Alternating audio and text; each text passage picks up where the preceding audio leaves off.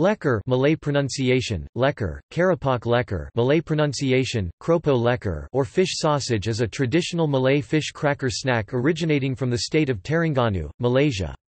It is made from fish and sago flour and seasoned with salt and sugar.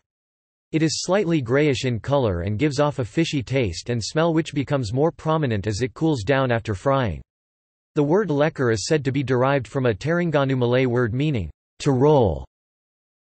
It is usually made by grinding fish or vegetables into a paste, mixing it with sago and then deep frying it. It comes in three main forms: lekor, long and chewy; losong, steamed; and keping, thin and crispy. There are two types of karapak lekor, which are the karapak lekor goreng and karapak lekor keping. The former are shaped like sausages with a chewy texture, whereas the latter is cut into slices prior to frying, giving its crispier texture.